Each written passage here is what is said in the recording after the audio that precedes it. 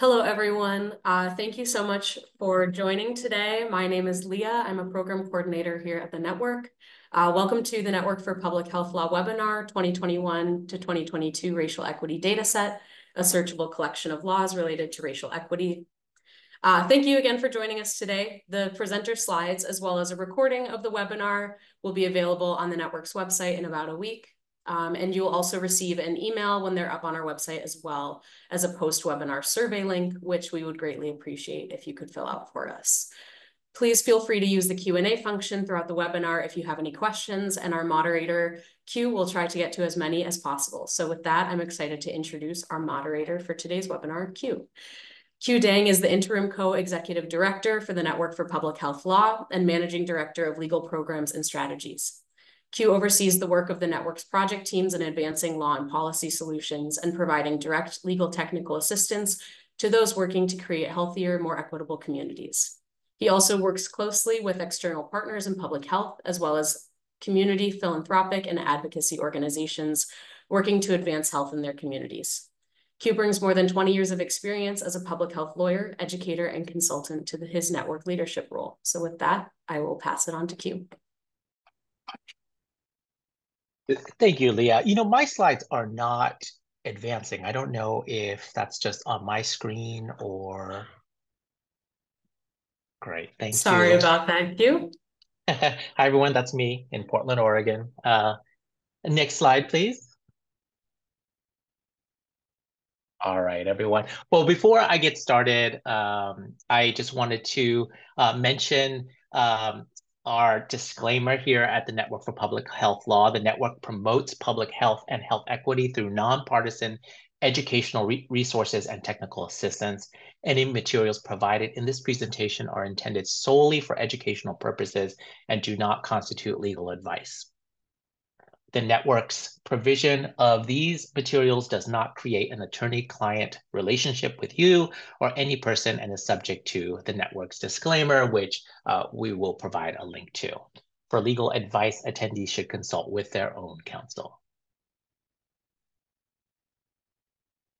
All right, so I have the pleasure today of moderating this panel, and I will be, after a brief welcome, I will be introducing you to our speakers, and we will be going through a project background with Haley Campbell-Garcia. Alexandra Hess will be providing an overview of Monocle and Law Atlas, and then Phyllis Jaden will be doing an introduction to the Racial Equity Dataset that we are talking about in today's webinar, and also have a live demonstration for you all to follow along with on your own computers and devices as well. So I see that folks are starting to warm up the chat box. And one thing I like to do at the beginning of webinars is I do like for the participants to just jump into the chat and just get a chance to say your name and say where you're from. And it's gonna go by in a little bit of a blur, but I'm always excited to see that people see connections with one another. People know people from collaborating on previous work, and it's a fantastic way to for me to see those connections happening in real life, or in real time rather, even though sometimes on these webinars, as well as working in things like a racial equity data set and some of the software and programs that we're going to talk about today, it can be a very isolating experience. And ultimately, I want you to know that the network is able to provide you with technical assistance on public health, law, and policy matters. So it's great to see everyone populating the chat box with where they're from, and we will get a chance to hear from you throughout the webinar, and we have questions and answers at the end of the webinar after all the speakers have had a chance to talk. You're warming up the chat box right now. Feel free to keep using the chat box. If you have questions that you want our panelists to answer or to discuss, I want you to look at your ruler toolbar at the bottom and notice that a couple of spots over from the chat box, there's a Q&A function, and that's where questions should go. You'll notice that you are on mute. You aren't able to speak on today's webinar, but you are able to put questions into the questions and answers. We will handle most of those at the very end. If there are clarifying questions that make sense to answer between the speakers, we will do that also. So today's webinar will have plenty of time to get to questions and answers and move things along. All right, let's move on to the next slide, Leah. All right, so first of all, with a project background, I'm really happy to be able to announce and introduce Haley Campbell Garcia, who is a recent graduate, as you can see from this photo, of the University of Kentucky J. David Rosenberg College of Law. She was a law clerk for the health equity team at the network from 2021 through 2024, where her work focused on a variety of health equity topics, including, in large part, this data set that we are looking at today. Although still passionate about public health and health equity, Haley is currently in private practice in Nashville, Tennessee. Over to you, Haley. Thank you very much, Q, for that wonderful introduction. So my role in today's webinar is just to talk with you a little bit about this data set and where the idea of it originally started. So this project started in the mind of Dawn Hunter, who was the former director of the health equity team at the Network for Public Health Law. It was my first summer working with the network as a law clerk, so way back in 2021, which feels like a long time ago. I guess it really isn't, but law school makes the years feel a million times longer. And I was really interested in working on a legal epidemiology project. Dawn was also very interested in uncovering what was going on in state legislatures in the wake of what we have been referring to as the renewed racial justice movement of 2020. For those of you unfamiliar with the term, legal epidemiology is the study of laws as a factor in the cause, distribution, and prevention of disease and injury. And so out of those ideas, the predecessor to this data set was born. Could you go to the next slide, please? So initially, I was utilizing programs, free online search programs, Legiscan and OpenStates primarily, to search for all the state legislation that had been introduced, regardless of the ultimate outcome of that legislation.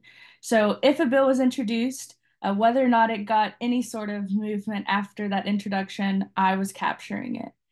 Dawn and I brainstormed initially a set of keywords to use in the search that we thought would reveal the legislation that was pertinent to racial justice or racial equity. Those original keywords were racial equity, racism, intergenerational, implicit bias, health equity, health disparities, and racial disparities.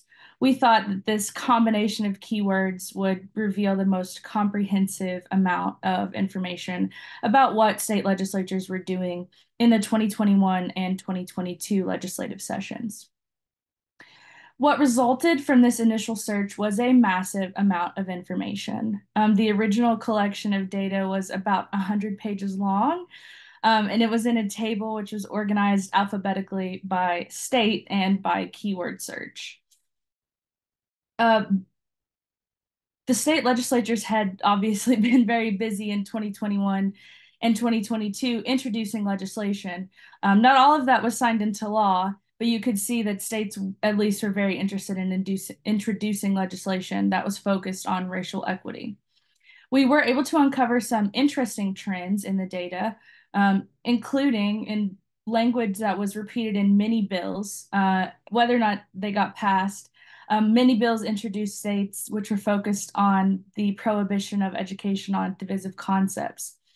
After some later research, we would uncover that this language stemmed from a Trump-era executive order, which you will hear a little bit more about from Phyllis later.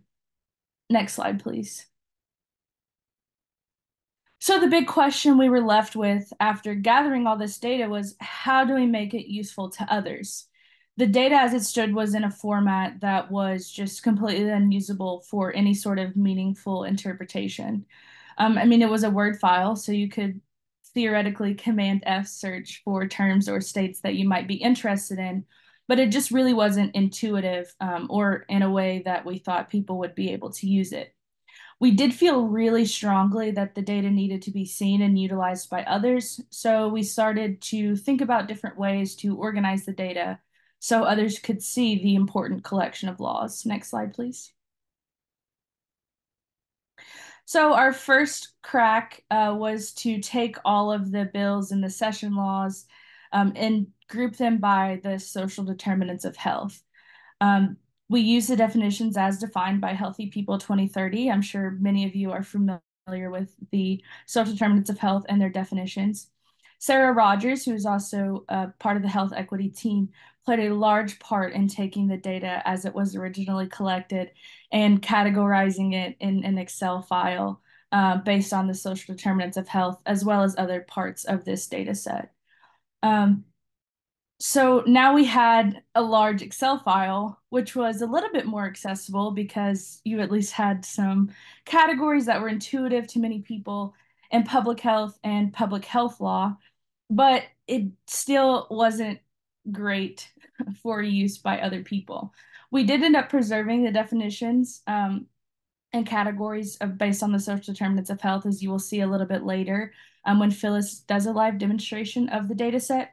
But what we really wanted was a searchable database of information that public health folks and other people could use in their own policymaking or advocacy efforts. Next slide, please. Where the magic really started to happen on this data set was when Don Hunter had a conversation with Temple University Center for Public Health Law Research. I was familiar with Law Atlas, and I know Don was as well prior to this conversation. So they discussed taking our data as it had currently been gathered and utilizing their programs, Monocle and Law Atlas, to create a searchable database of the laws that would be both visually appealing and intuitive for other people to use. Our data set was unique to Law Atlas because it's both longitudinal and time-bound. We looked at laws in all 50 states, but only laws that were introduced in 2021 and 2022. So we didn't take into consideration any previously enacted laws or laws which were not still in effect by December 31st, 2022. Because of the way the data was initially gathered based on keyword searches, it took a lot of work to retrofit the data to suit the Monocle and Law Atlas format. Phyllis and I spent many hours working with the data, and there was a bit of a learning curve. You will hear more about Monocle and Law Atlas programs later on from Alex and exactly what is required in using Monocle to produce data set for publication on Law Atlas.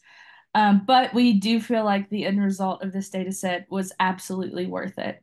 We are so looking forward to sharing this data with you and having people get their eyes on it and hopefully utilize it for whatever purposes they may be interested in it. And we hope you find the data as interesting and useful as we do. And with that, I will go ahead and pass it on back to Q for another introduction.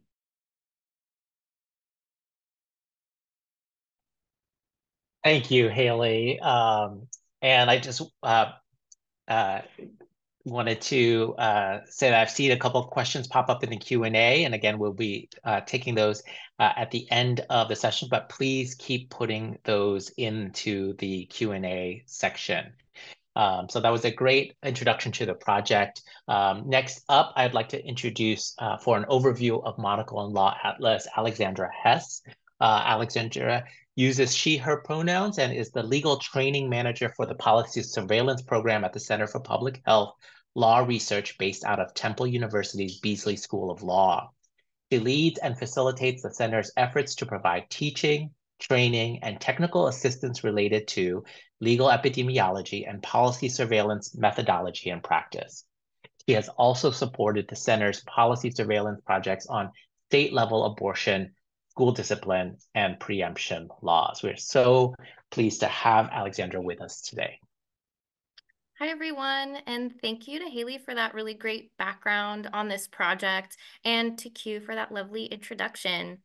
As I know you all are, I'm so excited to hear from Phyllis today about the Racial Equity Laws dataset. But before that, I'm going to talk about the legal research technology tools that were used, as Haley mentioned, to create this data, which are Monocle and Law Atlas. Next slide, please. So as Haley mentioned, this data was not initially collected using our resources, but the research team had ultimately identified Monocle as a really valuable tool that could be used to support the creation and ultimately the publication of their legal data. And so our team has developed a special software service program called Monocle to support the work of not only our own policy surveillance program, but also teams around the world to use Monocle to ultimately build data for use in their own research and practice and to share that with others.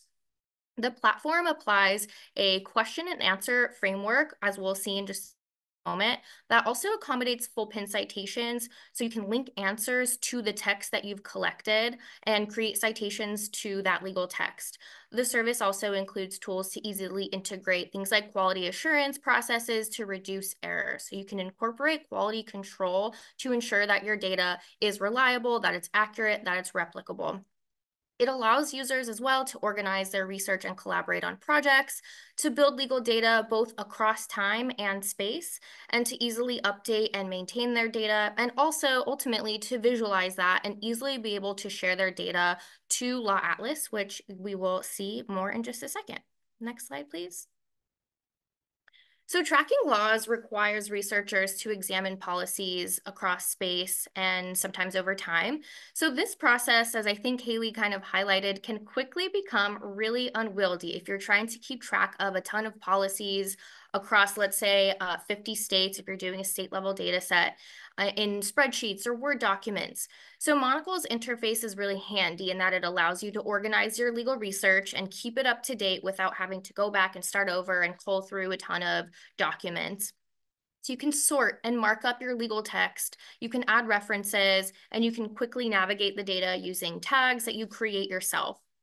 Tracking laws also requires keeping up to date with things like new legislation or amendments, or if you're also tracking case law, court decisions that occur in the jurisdictions that you're tracking.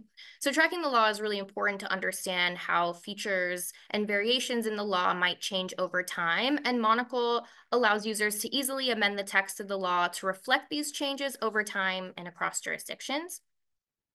And legal research can be expensive, it can be time consuming, and keeping track of all the information can really become overwhelming, especially if you're working on a team project. So if you're collaborating with folks, it can be difficult to keep track and to stay organized. But Monocle has really flexible features that let supervisors apply your own management, quality control style. And so ultimately, this makes it easier to create that data.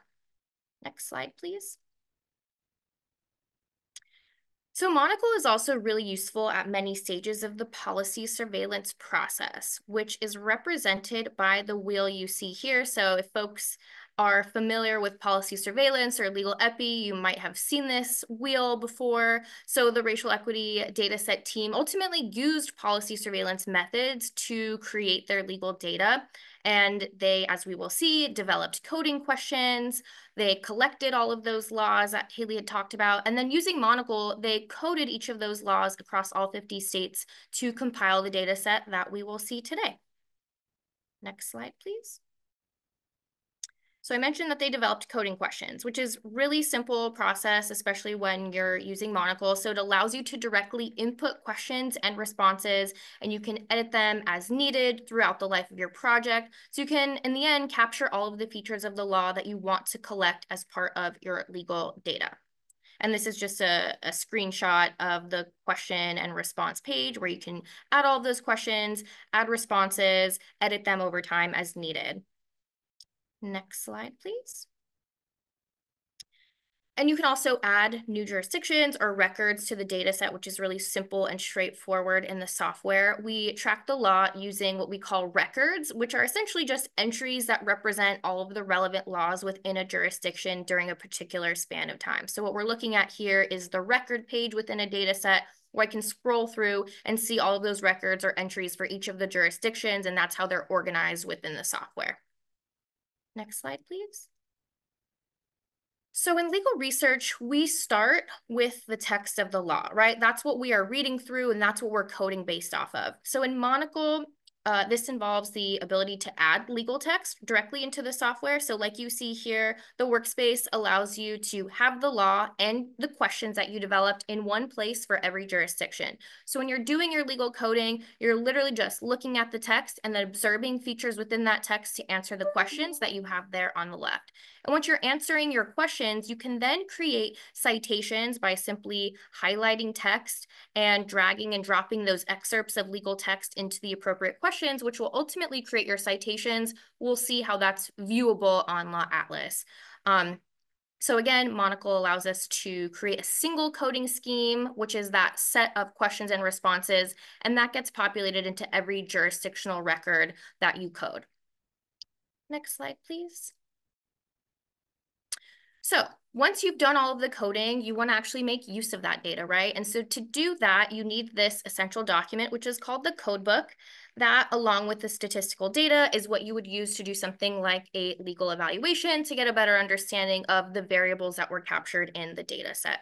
So the codebook is a complete list of all of the questions, the responses, and the identifiers relevant for the questions that you've developed in the data set. So it includes information like the variable labels, the values, and other markers for the data. And so Monocle is really nice in that it automatically produces the codebook so you can readily download it once you've completed your coding for your data set.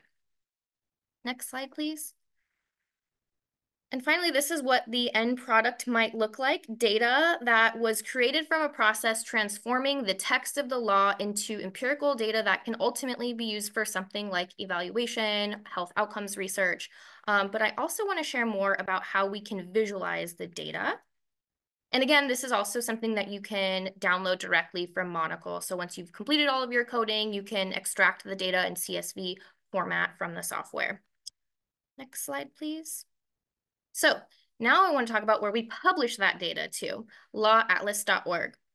Since our original launch in 2011, Law Atlas is first and foremost a translational dissemination tool for legal data. So it provides access to the data through this platform, helping to visualize and translate the data into ultimately usable information for all different types of audiences.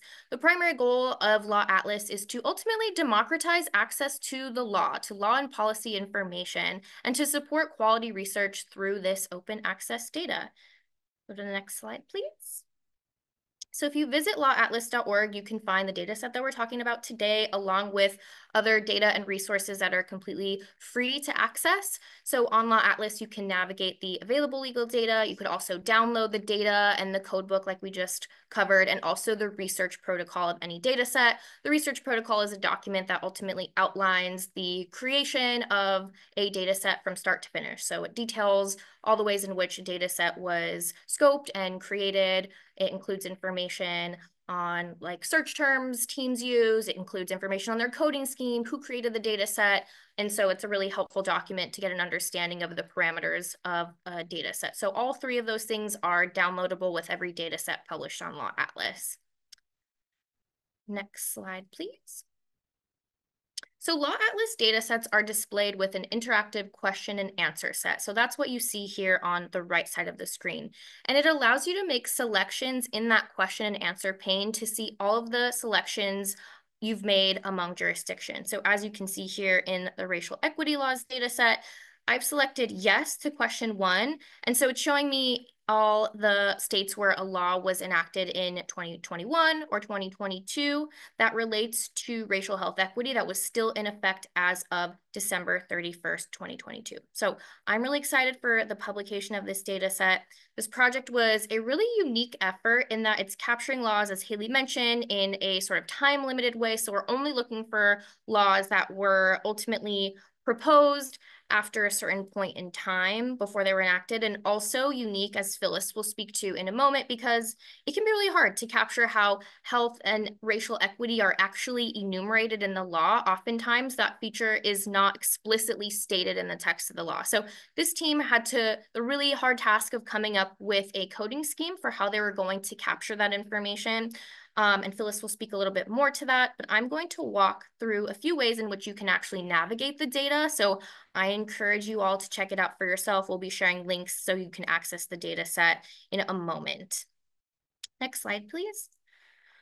In addition to the map that we just saw, we also have a table view. So that's accessible alongside the map if you prefer to view the details in this way. So you can also see the full list of answers, the full legal text from the table view as well. So I just wanted to make a note of that. Next slide, please. So in the map view, there are a couple of different ways in which you can view and navigate the data. So one is through what we call filter mode. So this is a sort of and query that allows you to view where a jurisdiction has multiple features.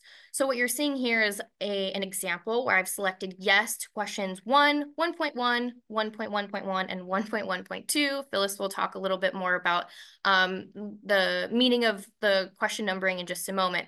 But we're asking 1, was a law enacted? Does the law relate to healthcare access and quality? Does the law relate to data collection and reporting? And does the law relate to underserved and marginalized populations? So what you're seeing here is those states that had yes coded to all 4 of those questions. So where all 4 of those things are true is what you're seeing highlighted on the map. But what if I wanted to see where a jurisdiction had at least one of those 4 features of the law? Next slide, please. So comparison mode would do just that. So we call this the OR query. It displays up to 4 differences simultaneously using 4 different colors that you see here in the corners of those squares. So it allows us to see variation in the law a little bit more dynamically. So now I can see where states have 1 or more of those features that we just selected. And clearly a larger number of states are highlighted on the map, showing me more interesting ways in which these features may or may not be common among states. So more than one variable can ultimately be assigned to the same color too. So it's a really great way of navigating the data and seeing if there are particular relationships between variables. Next slide, please. And from the map, you can find the full list of answers to the questions and access the legal source, the full text of the law, and any notes from our researchers about the answer or the legal source itself. So if you click on a single jurisdiction, if you're viewing the map or the table, the question and answer selected will appear. So those 4 questions we were looking at are what you see here, along with a link to the legal source. Next slide, please. So here I've clicked on the legal source for question 1.1, and that is allowing me to view the law that was cited to answer that particular question. So we talked a little bit in Monocle how you would create a citation, you would link it to the appropriate question to cite the source for your response. And this is how you would ultimately view that on Law Atlas. So you can also view the full text of the law to read and copy the entire text of that particular law as well. So you'll see underneath at the bottom there, there's view full law button, and that would take you to a pop-out where you can read the full text. And so that's ultimately why we're capturing the full text of all these laws, so that we can be transparent about what our sources are for the information that we are conveying on Law Atlas. Next slide, please. A couple of other cool features in Law Atlas. If you're navigating the data set, you can readily export visualizations of maps or tables as a PNG file, which is really nice. So if you take a look at the data set and you find some interesting features relevant to your own work, I certainly encourage you to use that feature and share any relevant findings. So there's a lot to cull from this data, as we will see in just a moment, and we really want you to make use of it. Next slide, please. As I mentioned, you will see if you scroll down options to freely download the data. Once again, that's in a CSV file. So there's the statistical and summary data that you can take a look at there, the codebook in order to read and understand the data, and then that research protocol, which again outlines the entire process this team used in creating their data, and you can access that there. And finally, you might be a researcher or a policy analyst working on a paper. You might find this data set of interest to cite to it. We have a nice feature that was newly newly added on Law Atlas called the Export Citation button. So that provides ready-made citations of the data so that you can attribute the data properly. So if you find this data useful in your own work, then you can use that button to make a handy-dandy citation. Next slide, please. And finally, we would like to hear from you. If you're interested in Monocle or Law Atlas and would like to know more, I've included my email address as well as the contact info for Jonathan Larson, who is our legal technology manager. So we'd be happy to do demonstrations for you if you're interested, or answer any questions you might have about either of those resources, and also some other social media contact info there. So thank you so much. I think one more slide, please. Those are just the web pages you can visit. So lawatlas.org, pdaps.org, which is the Prescription Drug Abuse Policy System. Very similar to Law Atlas, it's specific to drug policy, and phlr.org is our center's website. So thank you so much. I'm going to hand it back over to Q, and excited to hear from Phyllis about this data set. Great. Thank you. Actually, Leah, can we go back 2 slides for a second? Just to, I think there have been some, thank you so much, Alexandra. One thing I just want to kind of take a moment to appreciate is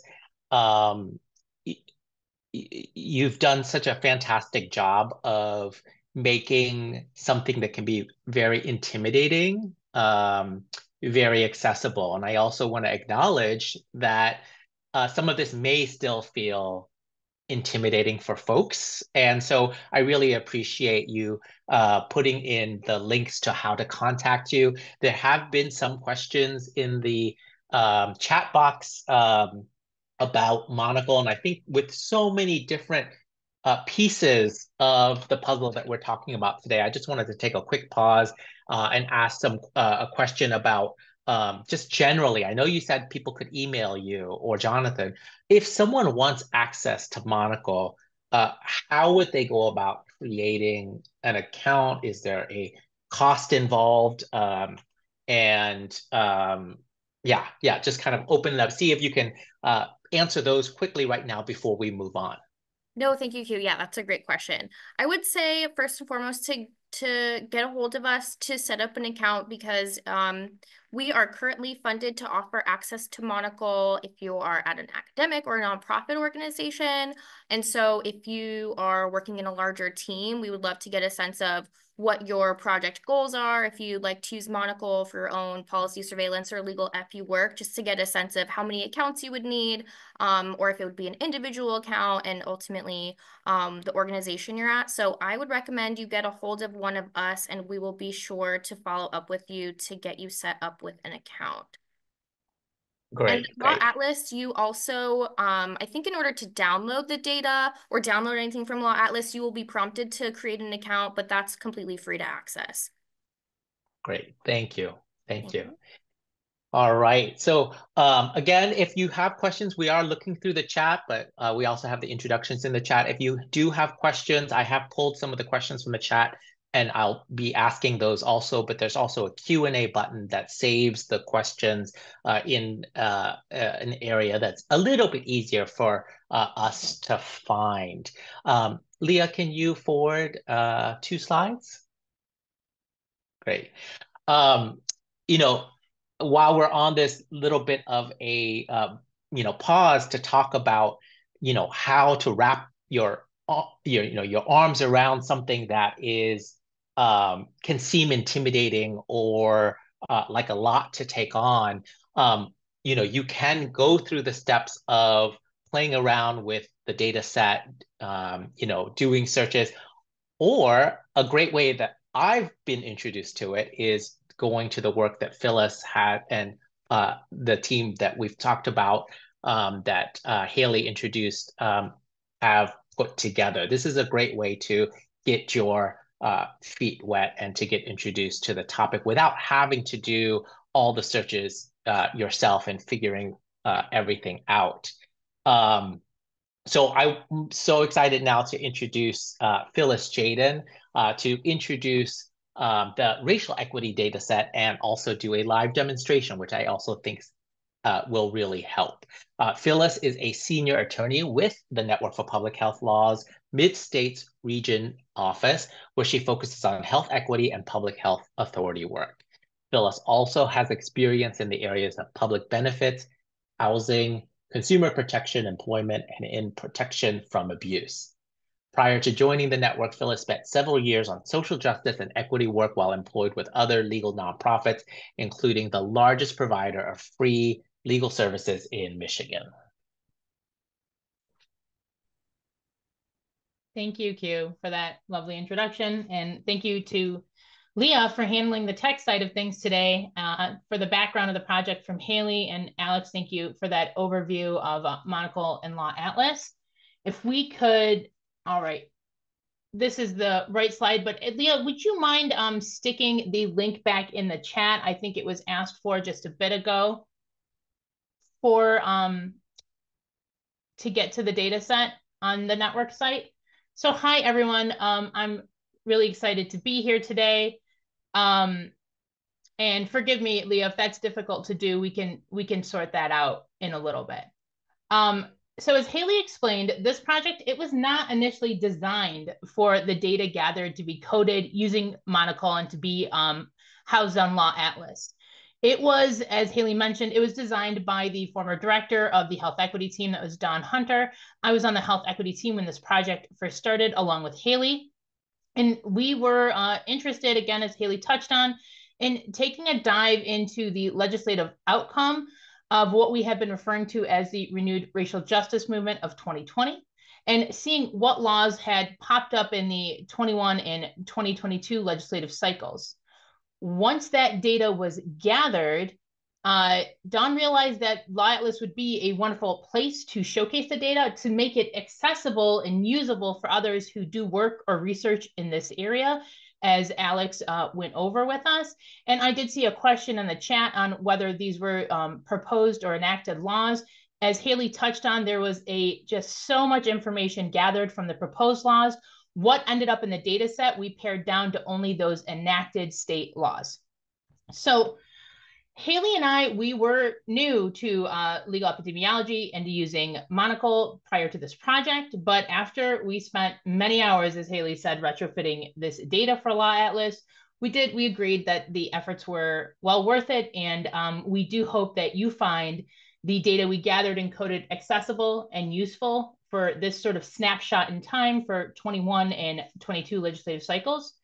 We found so many interesting things doing this work, and it drove many thoughtful discussions throughout the course of the project.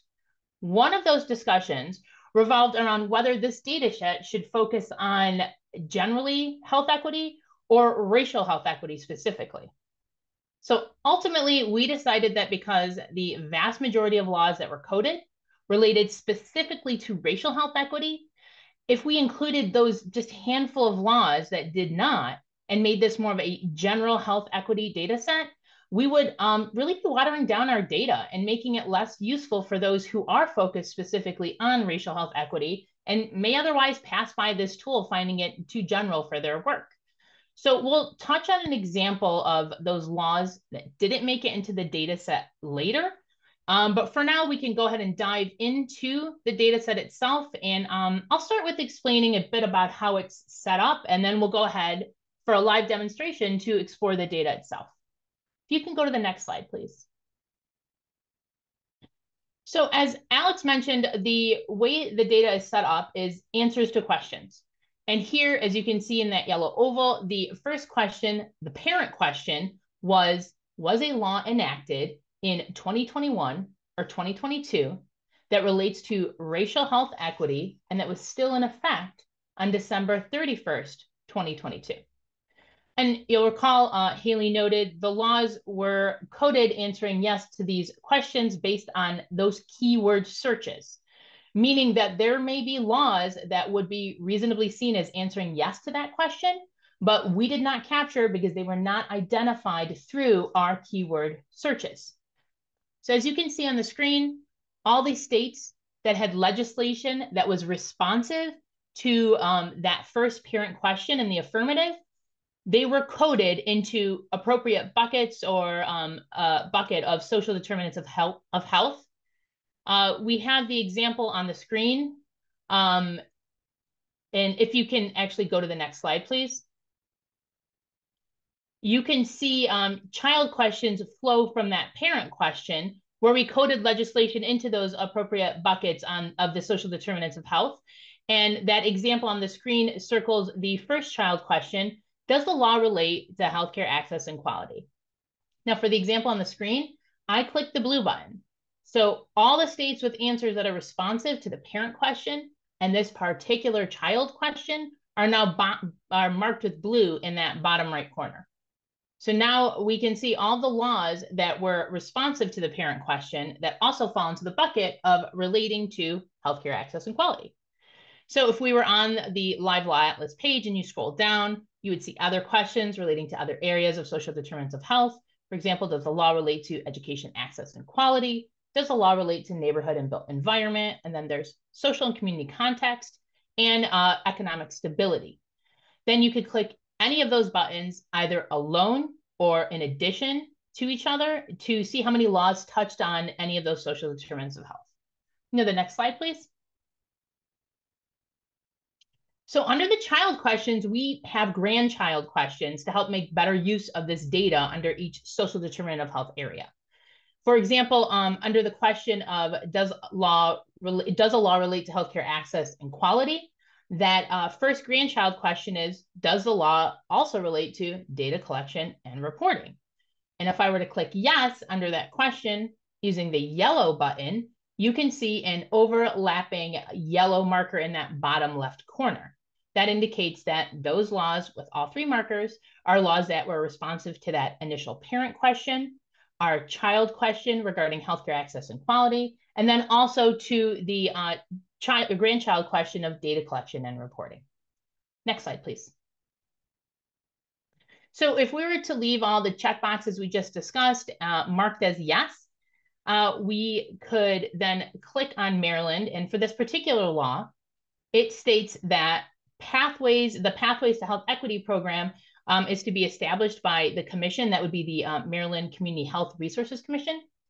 And that program will provide grant funding to reduce health disparities, improve health outcomes, improve access to primary care, promote primary and secondary prevention services, and reduce healthcare costs and hospital admissions and readmissions. Next slide, please. So we had other questions that did not, we wanted to pose other questions to categorize this legislation that was outside of those social determinants of health areas to try to sort of pick up on other legal trends we may be seeing or that we expected to see. So those trends that would either have the effect of advancing or impeding racial health equity. So on the screen, we have those other questions as, does a law require implicit bias and or cultural competency / sensitivity training? Does a law create a task force, committee, work group, or similar entity? Does the law relate to a declaration of racism as a public health crisis? Does the law explicitly prohibit or restrict education or training that addresses health or racial equity?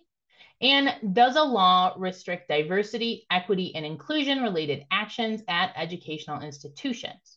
For that last question, we do have some questions underneath that flow from it on the same topic of DEI related actions at educational institutions.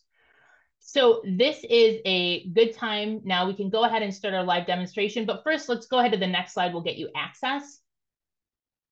You may have already clicked the button in the chat, but we also have a QR code on the screen. So before I pull up the dataset webpage, I want to provide that QR code for folks who do want to follow along. So that QR code, it will lead you to a network webpage, and it's going to provide a little bit of background on the dataset. If you were to scroll down to the bottom, you will see to the right of the points of interest section, and explore the data here button. If you click that button, it will take you to the Law Atlas page that I am going to try to bring up to you right now.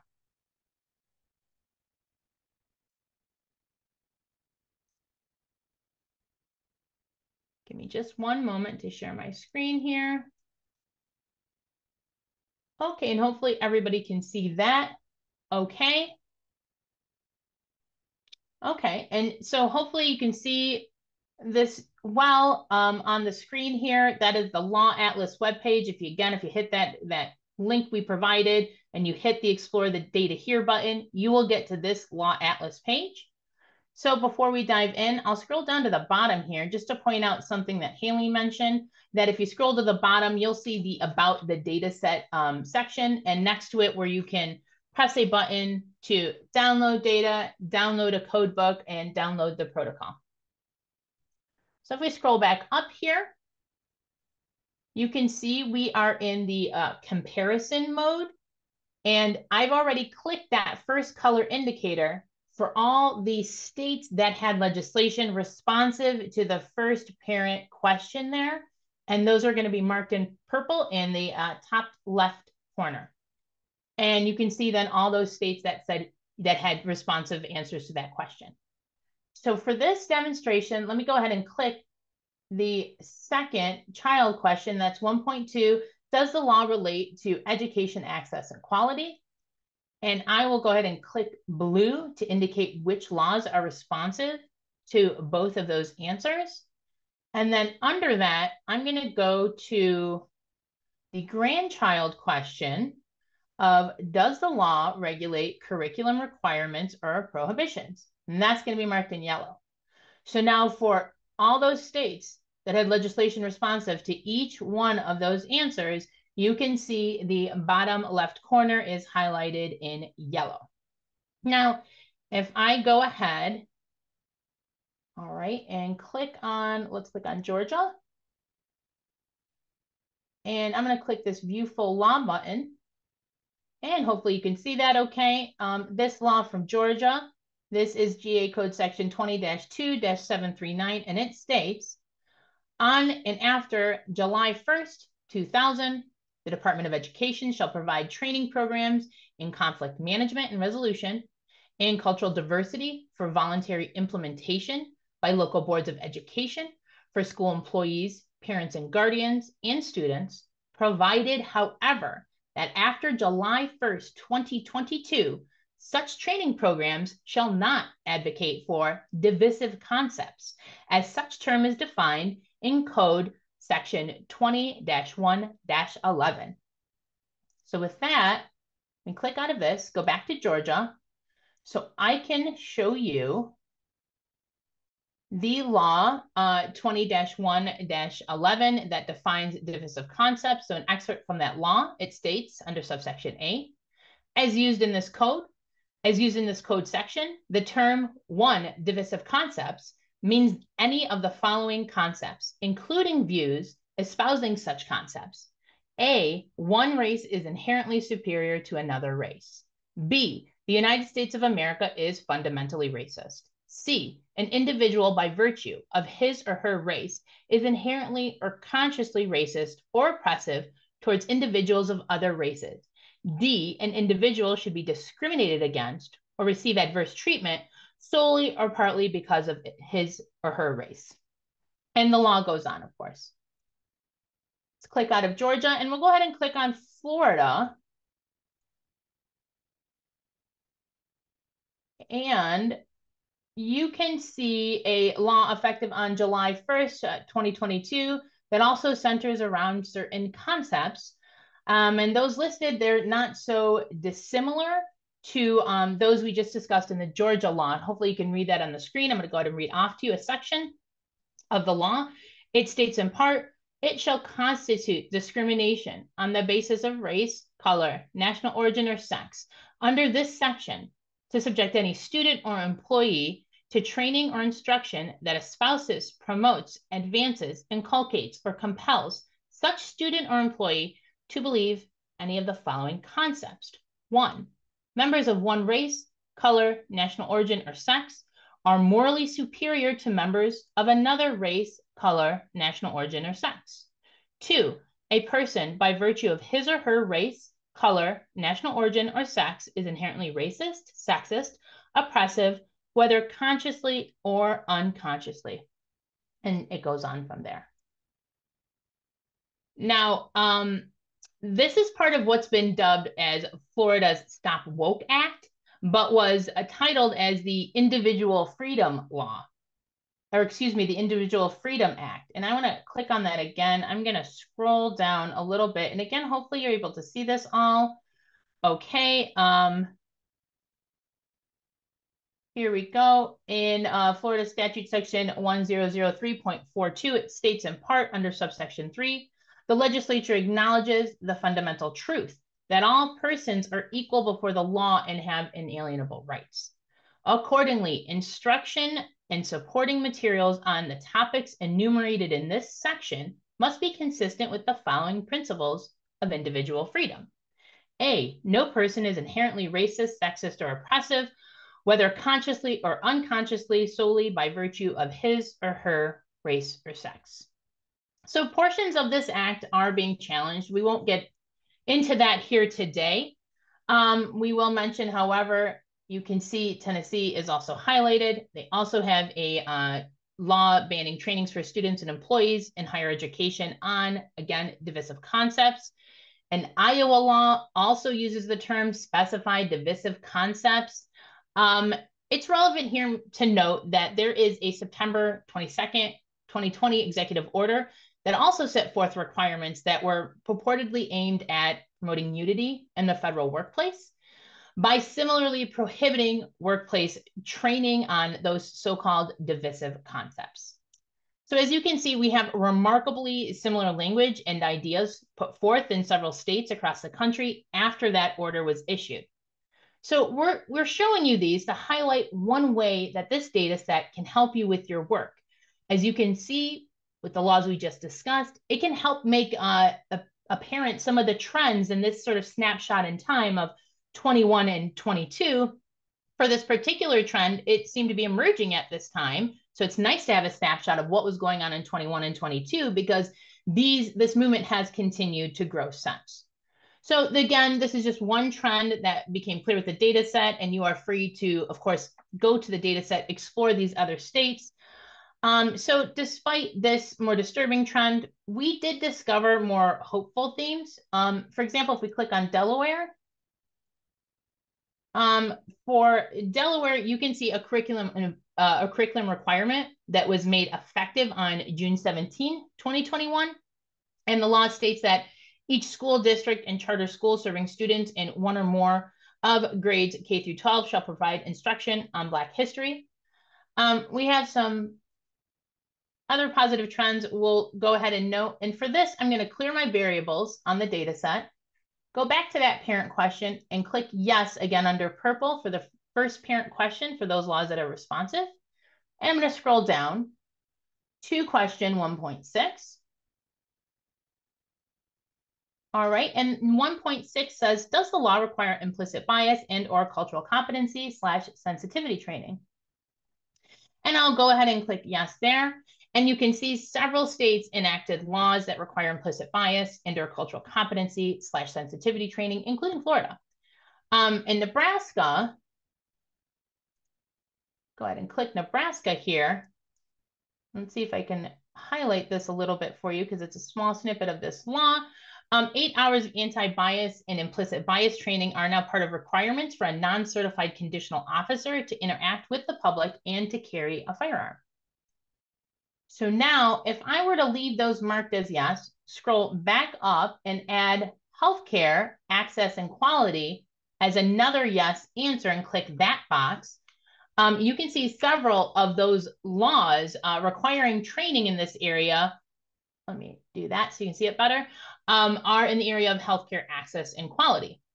In Washington, for example, under Washington Revised Code, section 28B.10.698, it states in part, within existing resources, by January 1st, 2023, the School of Medicine at the University of Washington and the School of Medicine at the Washington State University shall each develop curriculum on health equity for medical students.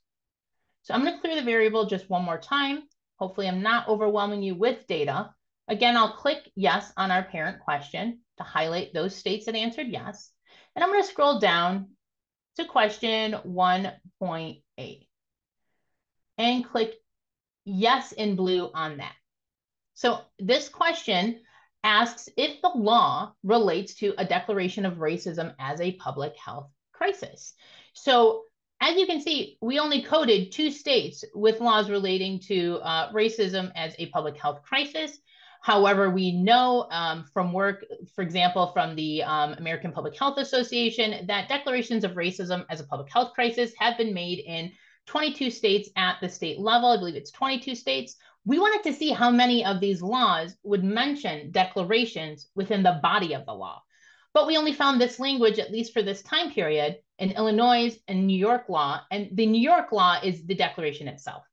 So with that said, the preamble section of a lot of these bills did reference racism as a public health crisis. So it appears that it was part of the reasoning and what prompted laws, even though we did not code the bill as relating to racism as a public health crisis, because the text of the law itself did not make it explicit. So with that, I'm going to go ahead and stop sharing my screen and ask if Leah would kindly bring up the slides again.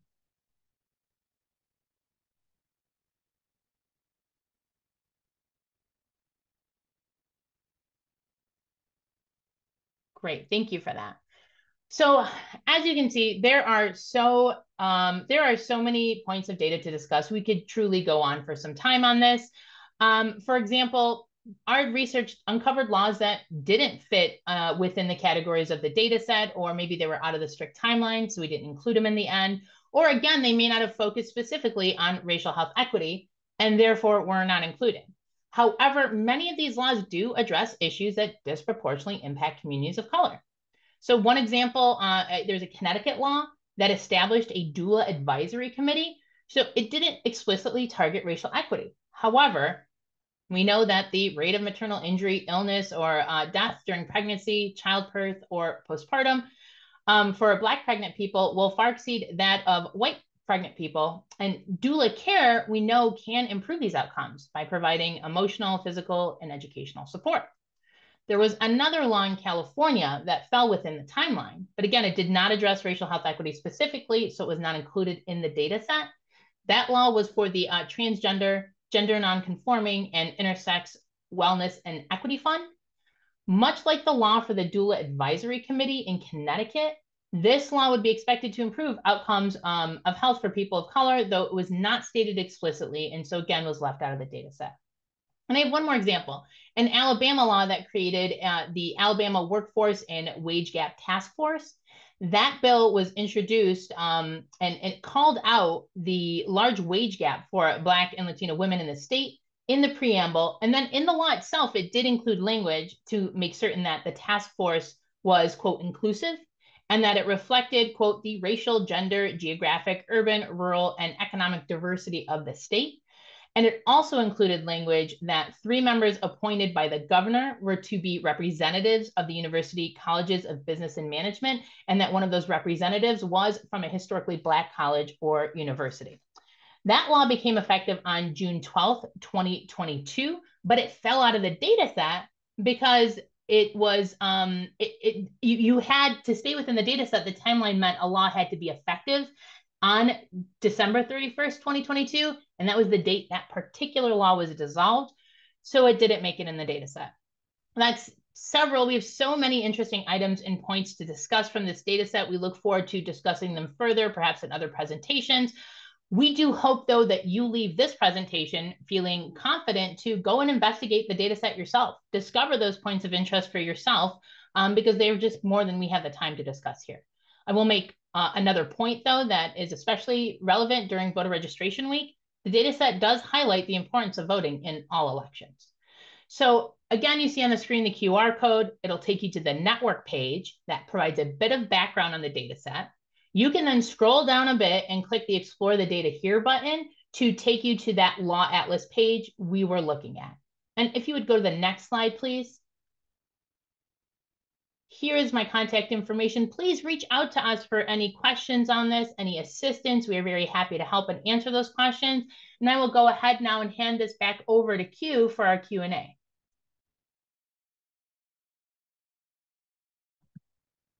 Yeah, The slide cracks me up. Thanks, Phyllis.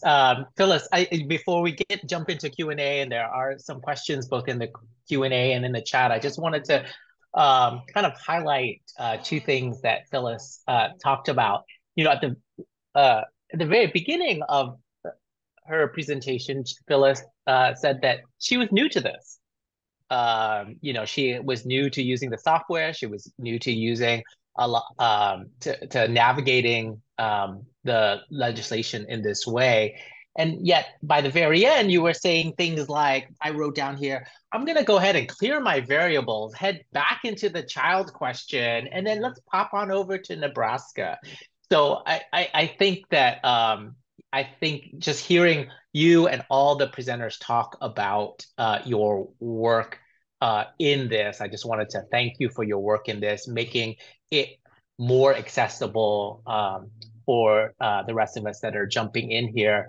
And then the other thing I really wanted to call out is even in just the example you gave of the law in Georgia, in the chat box, there's a conversation that was started just by looking at that from Attica Scott. Our good friend Attica Scott in Kentucky talked about how they had copied that law in Kentucky right there in that house. And other folks then able to join in and talk about maybe the source of some of these laws from ALEC and other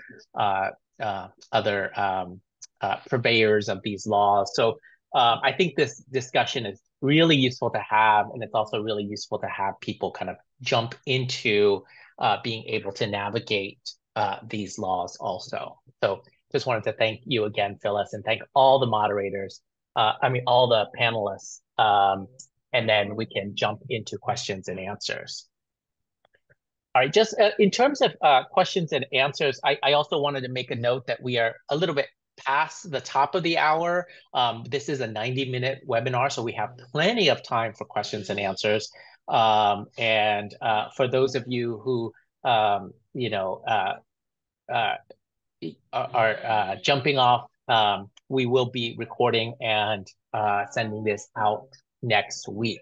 But I do want to get to questions, and one of the first questions that I wanted to start with is the question of where should people start? Okay, everyone's just listened to this webinar. They have access to the links that are provided. This is a question for each panelist. Where do you think people should start? Where should people go next? What's the next step? Alex can probably speak better to this part. Well, of course she can, which is there is a introduction to how to use Monocle on Law Atlas, or how to use Law Atlas. If you'd like to talk to that, Alex, please.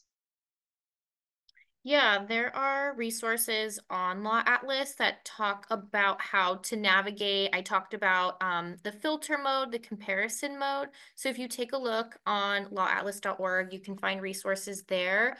There are also resources on our Learning Resources tab, where you can take a look at self-guided modules. If you are interested in policy surveillance, if it's a new topic to you, I also would recommend taking a look at those. You can learn a little bit more about legal mapping. And then if you visit the More tab, you can click on how to use Law Atlas, and there you'll find a couple of quick videos that demonstrate how to navigate some of the information. So if you want to take a closer look, I would definitely recommend taking a look at those two places for more information, again, on how to do policy surveillance, what it is, and then also on how to use Law Atlas as well. And I'll add, you may, if you'd like, you can. We don't want it to be a barrier to you jumping into the data set. Feel free to jump in the data set. Play with it a little bit to get used to it. And maybe that'll prompt you to want to use those resources to learn a little bit better how to use it. But look at the area that you work in the most, perhaps, and start playing with the data to see what pops out to you. Yeah, I think it's important to know that there is something in this data set for everyone, right? It's not just limited to health equity. We touch on education, housing policy. There are a lot of really interesting laws around housing access, and one I remember is some implicit bias training in real estate. But anyway, there's something in there for everyone. So take a look at it. It can be very informative, and you might be surprised what you find.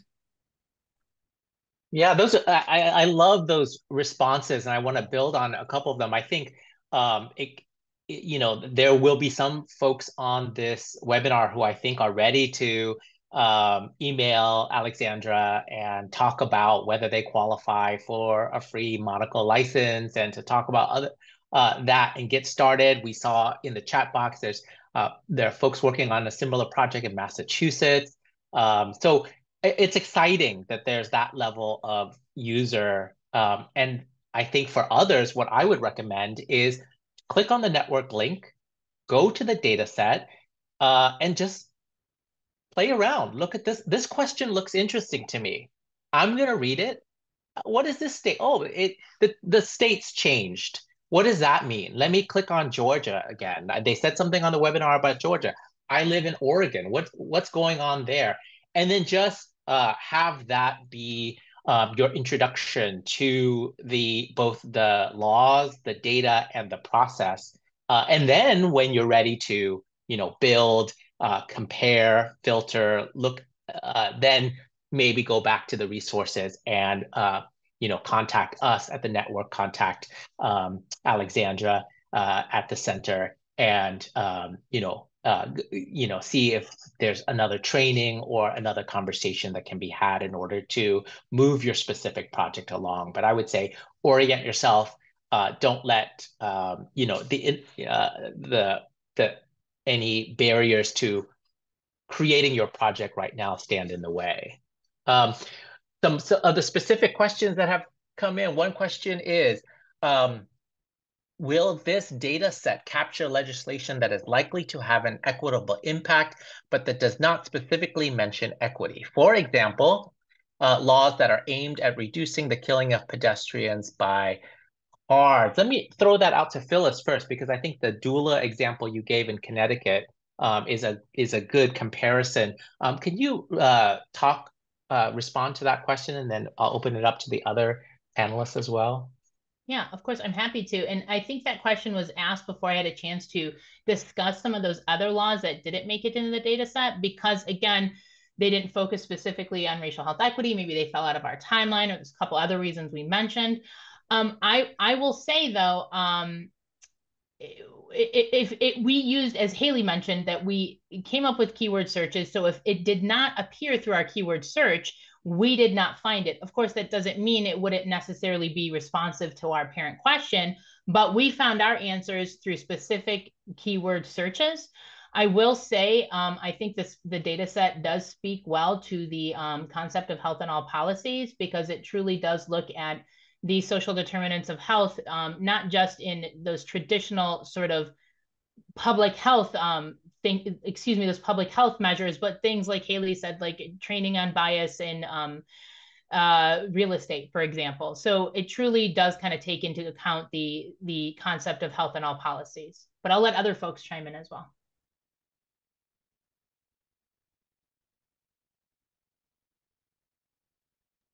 No, I think Phyllis pretty fully answered the question. Because we weren't really interpreting laws, as Phyllis mentioned, we couldn't include everything, right? But there's something in all policy areas. And just a quick clarification, this is a particular data set that we're presenting on today. If folks had Alexander, if folks had a specific question and they are ready to work in Law Atlas and Monocle, what is the universe of laws that they're able to look at? Like, how are those, what's the outer parameters for those laws? In terms of like any sort of legal mapping project? Or the ones that are on Law Atlas specifically? Yeah, so in terms of like accessing the information on a particular data set, you can find the text of every law that was collected and ultimately used to do the coding. So that's, I talked a little bit about creating the citations. That's how you link the text of the law to what we're ultimately, what's the foundation for all of this coding. So you can find all of those laws and you can extract them. You can download the full legal text of all the laws that were captured in a data set that way. You can also look to the data page itself, which will, and the summary data page should include citations to all of the legal text that was cited. So that's also a good place to look as well. Okay, thank you. Alexandra, a few questions came in the chat box about, accessing you. Do you mind putting your email into the chat box? I know it's on the slides, which we will be sharing for questions that people had about Monocle access. Definitely. I just shared that in the chat now. Thank you. Of Thank course. you.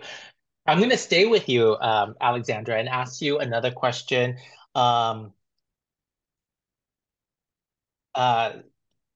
The question, we know that if a law is on the books, it could be held unconstitutional later, or may have some kind of a court challenge later, otherwise deemed unenforceable by the court. In that case, how might that show up in legal data? Can Monocle or Law Atlas capture that consideration? Yeah, thank you for that question. I also wanted to get back to your first question, and I apologize if I misunderstood. I think Leslie asked a clarifying question in the chat, so I also wanted to answer that as well. But if you are interested in other like topic areas, you can also find on Law Atlas, if you browse our data there, you can also search by topic. So we have ton of different public health topics. As I think many of us know here, really everything and anything can be public health law. So you can also, I would say, if you're interested in a particular topic area that might touch on health equity, which as we know can really be everything, I would recommend you navigate our data there as well. There also is contact information listed so you can identify who created that data if you'd like to reach out and collaborate, or if you're interested or have a question. I would take a look, browse our data, and then you can also see who created it. And if you are interested, you can also look to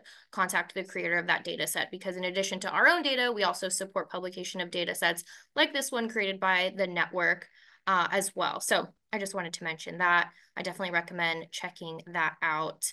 But as to your question, Q, yeah, I think this data set is also maybe a good example of instances where the law that's on the books isn't necessarily always capturing exactly what's happening on the ground in terms of implementation or enforcement or funding and so on. And so there are also instances in many areas of law where this is particularly relevant when perhaps there's actual legal text, but that law may have been enjoined by a court, so it's not actually being enforced. And that's also really relevant context when we're thinking about like how laws are affecting us, right? And so we in our methodology have adopted certain measures that we can use to also capture and code things like case law or attorney general opinions, for example, so that we can further contextualize how the law is actually being enforced or whether it's being enforced. We can create actual coding questions to ask about things like case law.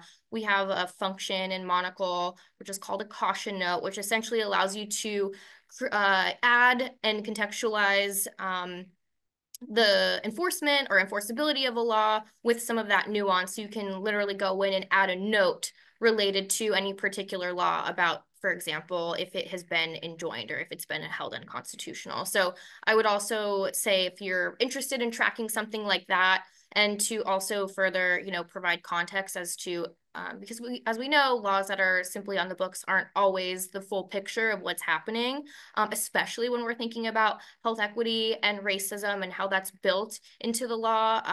There are other ways of incorporating that information and contextualizing that information through Monocle and Law Atlas as well. Thanks, Alexandra, for for answering that and Leslie's reframing of the question also. I want to jump back into the question and answer box. I'm going to just highlight some of the questions that have been answered by our panelists in case others might have been thinking about the questions also. There was a question about do either Monocle or Law Atlas allow for mapping of city-county legislative policies? And Alexandra, you answered yes. Monocle, Law Atlas support legal mapping at the local level. What do you mean? What is that question getting at? And what do you mean by that? Yeah, thanks for that question. So I know this is a state level data set, but you may not be, for your own work, necessarily be interested in comparing state level policy. Perhaps you're at the city or county level, or even looking at school districts. Maybe you do a global legal research. So Monocle supports, multiple jurisdictional levels. So you can select if you're working in states or cities or counties. And then when you create those jurisdictions within your records in Monocle, it will identify those. And so that's how we are able to support the map on Law Atlas. So you can look at law at multiple levels of government. And so we definitely work with folks who do a lot of local research in cities and counties. So you can certainly use this for that work as well. Thank you, Alexandra. There was a question about federal level. I know there's been some discussion already about federal executive orders that are related to the Georgia law. What about federal law? What should folks know about federal law?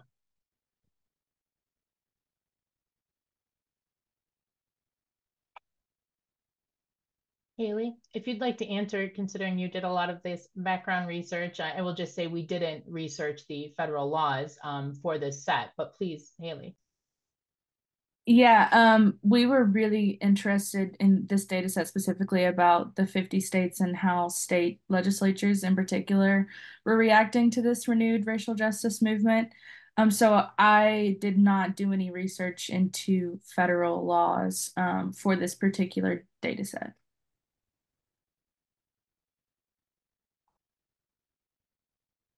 All right. Sorry, just to add to that, I know, Haley, you mentioned in the chat that the specifically the divisive concepts law was something that was noted in the chat. Was a lot of those looked similar across states, and I think you mentioned that there was it an executive order that was issued that states kind of incorporated into their own divisive concept laws. So I know that it wasn't necessarily a legal mapping of federal law per se, but that it certainly, demonstrates how a lot of states were incorporating at least that particular executive order into their own legislation. So I think there's definitely a lot to cull from that data to see the relationship between what was happening at the federal level and also what was going on within state legislatures. So I just wanted to uplift what you said a moment ago in the chat.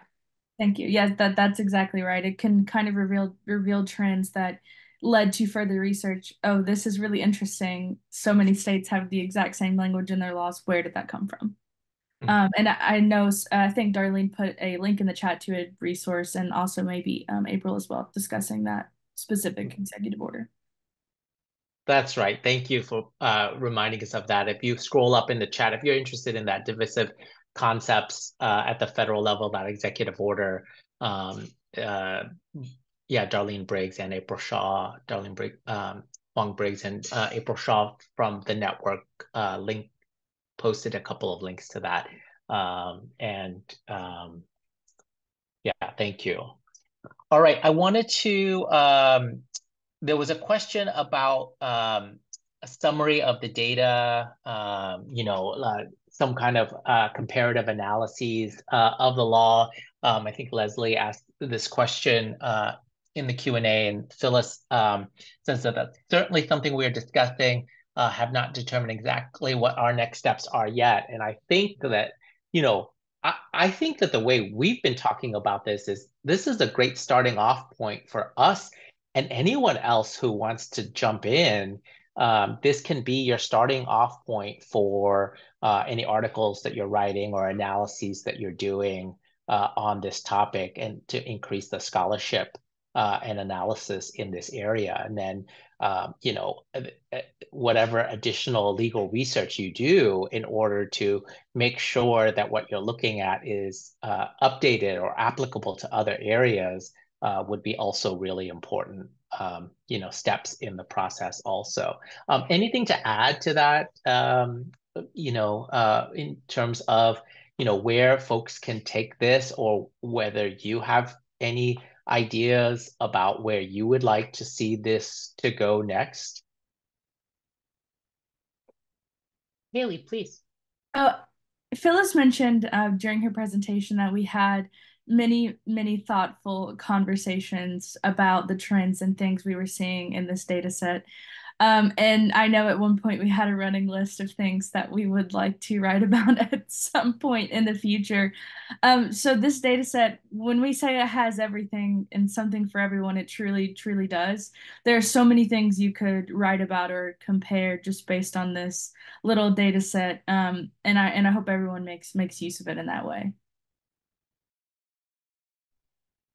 Yes, thank you, Haley. And we do. We have a running list because there were so many things that came up throughout this. And I will say, even just based on the laws that we didn't include, some of the most interesting talking points came up. And so there were things that we have put aside to hopefully write about and discuss at later points. But we did mention a couple, but I will say that's just one aspect of the data set that the work could continue on.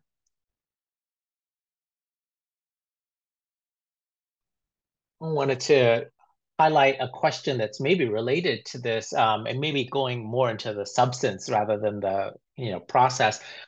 As you were putting this together, were there one or two types of policies that rose to the top as potential models for states to consider for advancing racial health equity?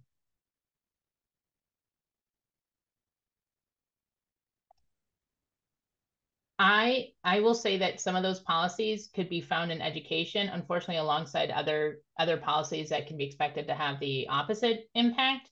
And I will say there was some laws that that struck me particularly because of how unique and thoughtful they came across. I have one moment, let me find a note I have on one law. Let's see here. There is and of course I'm not seeing it now, but there was a law in California that it was very interesting. It was a criminal, oh yeah, no, I have it right here. Forgive me, this is California Evidence Code section 352.2. For those of those want to write that, would like to write that down. It's creative expression as evidence in criminal proceedings, and it states that you cannot convict someone based on forgive me. It relates to, excuse me, it relates to introducing evidence in a criminal proceeding based on what we're calling creative expression, such as someone's type of music they might be playing in a car before they are stopped for a search. And so there was a few other laws that came up like that. That's one that comes to the top of my mind that I thought was particularly interesting. I thought some of the implicit bias / cultural sensitivity laws were really interesting in the way that they were incorporated into state laws. A lot of them required medical schools to include implicit bias or cultural sensitivity training as part of their curriculum, or they were required as part of continuing education requirements in particular different fields. So I feel like those laws generally kind of give a model of how states can be more intentional about requiring implicit bias and cultural sensitivity training for healthcare professionals or other types of professionals that are regulated by regulatory agencies and licensing. Thank you. A related question that's come up, and I think is a really helpful practical question, is, you know, understanding that the data set includes laws that are both good and bad, so to speak. Is there an easy way to search between good and bad, or health equity promoting versus undermining laws? Haley, you can feel free to speak up to this as well. I would say there isn't maybe an easy way, but if you look at the questions, especially those questions that don't relate to social determinants of health, for example, regarding the types of trainings that Haley was just discussing, which we would put in the good category, or the DEI restrictions that we would put in the not so good category. So that's one way to kind of tease out those points, but there isn't sort of the good and the bad column, though if you take a look, it may become more apparent with the questions and the sub-questions. Yeah, okay, that's good to know. I think that we do have some resources, and other of our partners do have some resources where we've looked at laws that have been helpful or hurtful to public health authorities, certainly. And I think this is a great it's a great the question came up earlier of how are we going to analyze this and write about it? How are others going to analyze and write about it? And I think that would be a great, a great way to present this information. So thank you for that question from the person who sent it. A lot of questions have come up about the time frame for this, and I really appreciate the panelists talking about this moment in time where this data set came up, post 2020 and looking at 2021 and 2022 as a data set.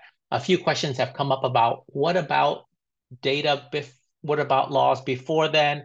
What about laws after updates? Thoughts, plans, considerations?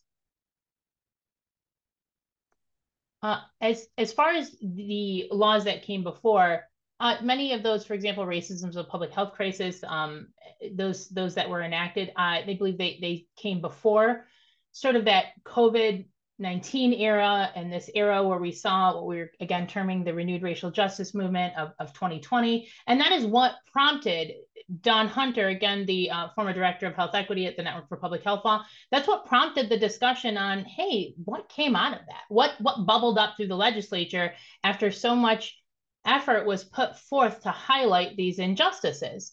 And that is why the time frame starts there. And we are actually hoping because of that, it may be found particularly useful. And we do think, for example, that those restrictions on education, a lot of that started, unfortunately, in response to this movement, and it was captured in this data set. So it would be very interesting to see this going forward in the 23 and 24 cycle, because we know that that trend continued.